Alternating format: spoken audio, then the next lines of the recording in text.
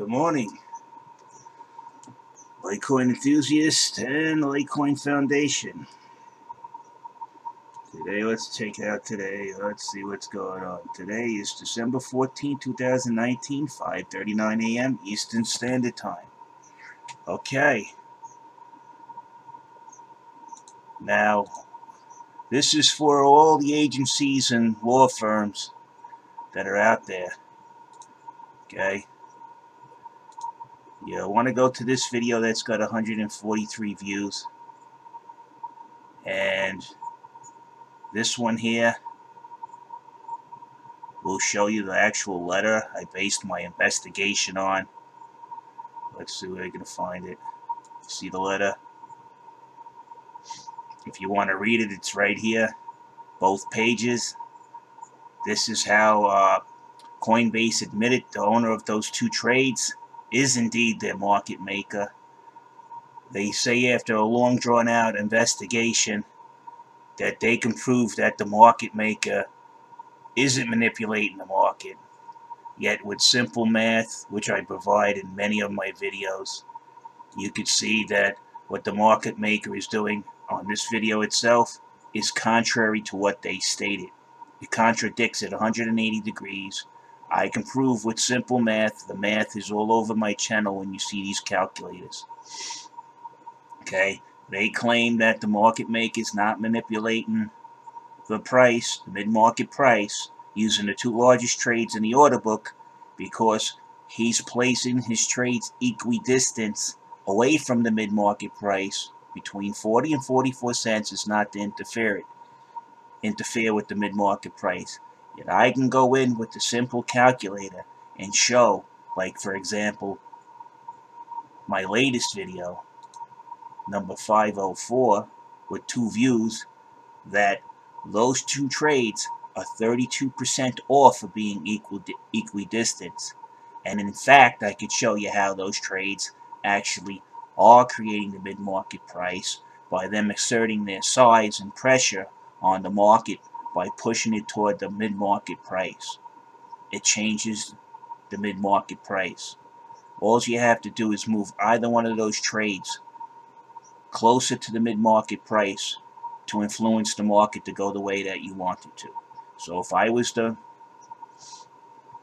scammy market maker and I want the price to go down, I take my sell side trade and I move it closer to the mid-market price, exerting pressure on it to drive it down. It's a very simple form of manipulation. Now on the other front, that they're going to claim when Jonathan Mitchell is now talking to Whistleblowers International, and there's actually a couple other lawyers working on this, they're going to claim they were not informed about this. Feel free to use in these videos itself on my database. You'll actually hear me on the phone talking to Coinbase staff reporting this, and I also have copies which they deleted in my when I go to Coinbase service. I say, hey, look, there's something funny going on here. You type in an email and you send it to them, to Coinbase support. Well, they went and closed all my cases without resolving them, but I kept copies of my cases. So they were trying to destroy the paper trail, so to say. Now, I also have, if you look at this one here, see what the little hand is? That's my correspondence with their head of global investigations. That's me blowing the lid off of this, trying to contact Coinbase to tell them, hey, look, the market maker is a thief. I also have a phone call recorded where I'm actually talking to Adam White on the phone and explaining this to him. And 2 weeks later, what did he do? He quit and went to Bob. All of these videos you see here shows me calculating what the market maker is doing. I vigorously started recording this from October 15th. I have not missed an up and down trend yet. And if you go to my latest video previous to this one, I show you how he was driving it up. If you do the numbers, you can follow the trend. I do believe he's going to keep driving this up over the weekend. I'll do the numbers later. It's too soon right now. So you can see all the information is here. What you see here at the 500 videos, I actually have maybe double the amount more in phone calls and other information that that can be also used.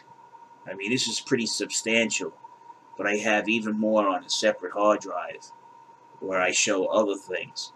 You can also feel free. Jonathan Mitchell said you could speak to him anytime. He went to the Litecoin Foundation Summit and asked the project manager directly to his face, among several others. Okay, so he says I can count him in. You can also talk to the Stanwood Spartans. He came up with further proof. He said if you want to see if these trades are manipulating the price and where they're bringing the price to, you just do a simple average, and lo and behold, of those two trades at the current price that they're at, you take the price of those two trades, the market makers trades, you average them out, the buy and the sell, and lo and behold, you get the mid-market price. It's less than 1% off in most cases. A lot of times I show it hitting spot on. So we come up with a couple of simple elementary math formulas that show that the market maker, yes, is indeed manipulating the market price using those two trades, because those two trades are in no way being held equidistant. In the last monitoring of it, it was 32% off. We have math. Math is not lying. The market maker is indeed manipulating the mid-market price. And yes, Coinbase Pro is showing its Goldman Sachs roots, because that's where Brian Armstrong came from. The guy is an outright thief and a fraud. He stopped wearing his suit now, and he's wearing the highly recommended black t-shirt. We're not buying it. Okay, these people think everybody, they claim nobody knows what they're talking about but them. Okay, everybody else that's pointing out these simple mathematics, well, there's something wrong with them. They're stupid. Well, if you find simple math stupid, it's not me with the problem, it's you. The math doesn't lie.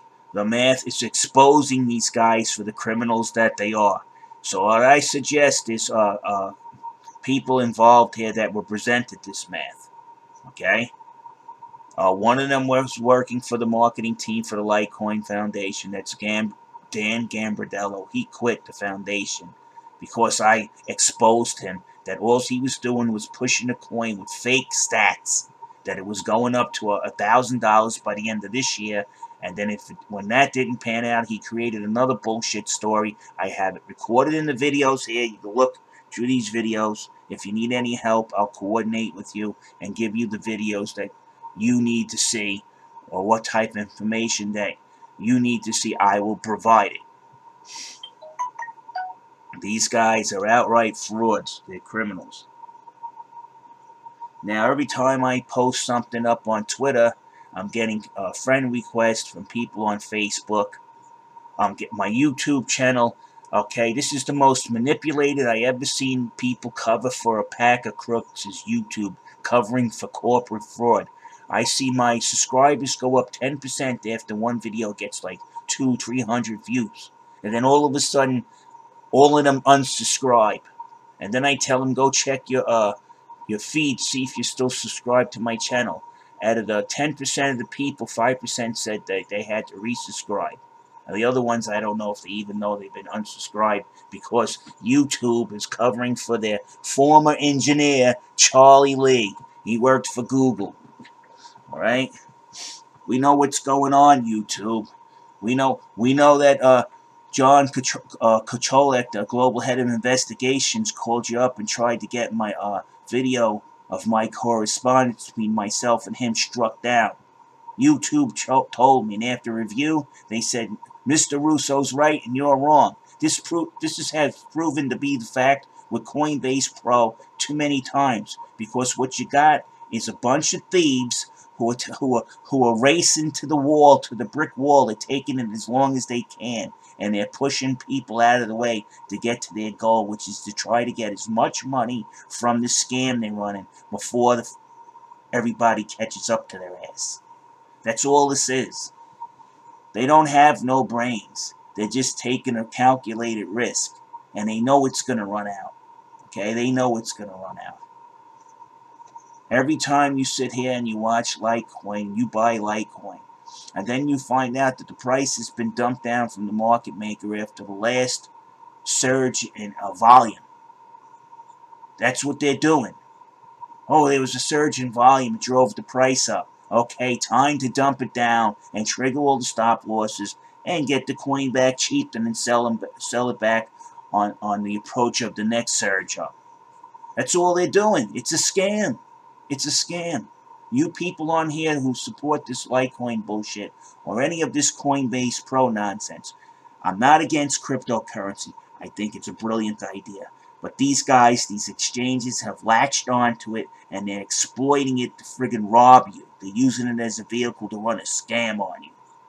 And you can actually grab a hold of any new technology and do this if you're the one who buys and sells it. You can artificially control the market to the exchanges and pump up the price or bring the price down. And that's exactly what they're doing. They're exploiting us. They're criminals. They deserve a long-term jail sentence. That's what they need to go to. And these agencies, they're worthless. These people need a team of lawyers like the Whistleblowers International to come in, file complaints, and sue them into poverty. Sue them right out of the market. Every client, I'm telling you, every client on Coinbase Pro, you're owed money because they allowed this market maker to exploit all. They told me in a letter, the letter's here too, you can see it. They told me this is a noted market maker and he's across all the trading pairs on Coinbase Pro. He's manipulating every single one of them. All of you are victims. Okay, there's the letter right there. You can see it right here. There's the one right here, so you can see it. Again, go to my videos where you see that letter and you start reading it. They tell you that who it is who owns the trades. They concocted a story. After a thorough investigation, Coinbase has found that the market makers' trades are always equidistant. You can go here anytime, like I did yesterday, and see that they're 32% off equidistance. They lie. They lied to the New York Department of Financial Services. The proof is there. Anybody who do simple math can put this bullshit reply to the New York Department of Financial Services to the test and see that Coinbase Pro is full of shit. And so is Charlie Lee. That was the biggest exit scam I ever seen in my life since I've been in cryptocurrency from about 2014.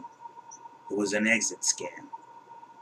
So I'm going to post this on Twitter. People, be aware of what's going on. If you don't understand what's going on, you have to go through these videos. These videos are key. You have to learn the math formulas. You have to know that people have been approached. You have to know that Charlie Lee banned me from his Twitter from asking a simple question.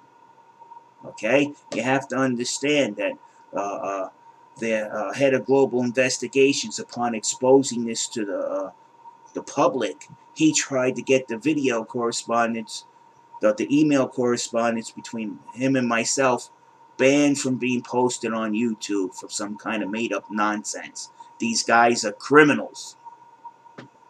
They're lying to you right to your face with a smile. You don't have to trust me, and you certainly shouldn't trust Coinbase Pro. Learn the math, do the math, read the letter, compare the math. The math will help you compare what they state to what's actually going on in the exchange, and you will see that this statement here that they issued here to the New York Department of Financial Services is a total fabrication, and yes, indeed, they are lying to everybody, and they are ripping off everybody. That's what the math does. That's what it proves out. There's no denying it. There's no sticking your head in the sand. It's there. And if you notice, one thing about my videos, I want you to see this. I've noticed this. Now, every time You see this document posted on my video. Look at the views.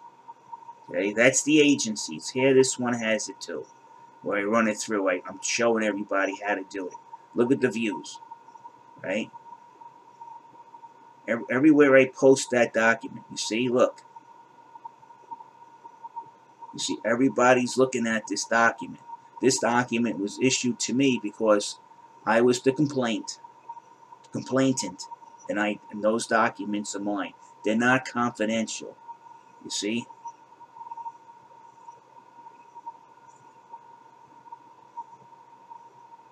So what's been happening is, I think, where the documents are, you see, you get lots of views. You know what those look? 442 views. You see this? This is the document where we're exposing this. This is spreading around. Okay. A lot of the people that are looking at this are, well, now Whistleblowers International and a whole bunch of agencies, including the SEC, are looking at this. I gave them the link. They're sourcing from me. This is why Mnuchin can get up there on MSNBC and say these speculators we like crypto, but these speculators, there's something wrong with them. They're going to crack down on the speculators. Okay? And that market maker, don't worry. I have them looking right at you, you bastard. You know what you're doing. And don't pretend it's too obvious that you wouldn't know. Okay? You see where the documents come up? Now, I've been getting view accounts. When my view account suddenly gets to like 60, all of a sudden the subscriber count goes up to 60. All of a sudden it starts to tick down. Not one, not two, like 5, 6 at a time get dropped off. So YouTube is a Google-run company. So what they're doing is they don't want this information to spread. So they try to make this channel look unpopular. But you can go in here and see I got like 11,000 views. How do I get less than 60 subscribers? I have like almost 12,000 views on all my videos, yet 56 subscribers. And then when the subscriber count goes up, mysteriously it goes down the next day. So you're telling me people are coming in, 5, 10 people at a time. They're subscribing after I hit Twitter. Everybody likes it. They subscribe to me, and mysteriously the next day they get up to unsubscribe from my channel with no provocation to do so. There you go. The internet has become a nice haven for these charlatan thieves. They gotta be kicked out. So you could see the video that everybody's interested in are the ones with the legal documents included. And I do believe it's possibly the legal department of Coinbase Pro on here multiple times trying to figure out how they're going to friggin' weasel their way out of this one. You just can't.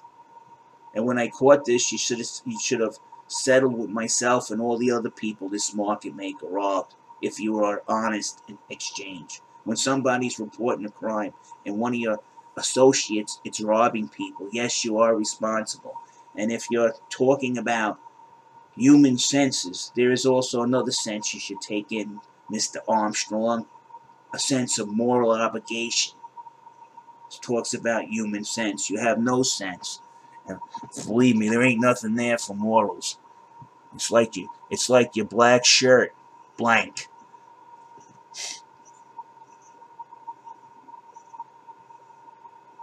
Whoever told you to stop wearing a suit when you're on Twitter, they should have told you to wear like a brightly colored, like a Bahamas shirt. Yeah. But people like you just don't get the reason why that would have to be done. Because there's nothing inside. It's just an empty suit. Goldman Sachs ghoul, that's all he is. Brian Armstrong, he's a Goldman Sachs ghoul. You guys better know that he used to work for Goldman Sachs, okay? Those people are the worst financial slugs in the world. I know some of those people, the older generation, those that were actually honest. I know some of those people that work at Goldman Sachs. I was actually offered a job there, right? But, you know, I don't want to become a Goldman Sachs ghoul. That's what they are. They're ghouls. Financial ghouls. They lurk in the financial wasteland, waiting for some unsuspecting traveler to walk through, and then they friggin' pounce on you. And come to think of it, Brian does look a little like Gollum, doesn't he? My precious. Holding the Bitcoin in his hand. My precious. I am going to rob everybody. So I gotta make light of it situation, but that's it, people. All you legal entities out there, I won't copyright strike you to use my information. Feel free. If you need assistance, I've been doing this work now for 2 years, exposing this. I went through a lot of work to get this done. A lot of channels, dumped through a lot of hoops, talked to a lot of professors. Okay, talked to a lot of people, got the information I needed, confirmed it with second or third opinions from people with professional backgrounds. I'm able to be hired as an expert witness. I think I should get something for all of this. It's a lot of work I put in here, and I went through a lot of ridicule from the Litecoin Foundation. I gained a lot of animosity when I started rolling this rock downhill, and that's where this is leading. The whole market's manipulated. People need to be warned. I don't like to see people get their money robbed. You know, what are you doing? You got somebody that's eating dog food, has a few dollars, sees a little hope to maybe improve their life by investing in this new technology, and which is a good technology, and then the people behind the exchange, the scumbags, the ghouls, rob them and reduce them to eating cat food or stealing. This is predatory trading. That's all it is. And like payday loans, it needs to be wiped out. I'm out of here.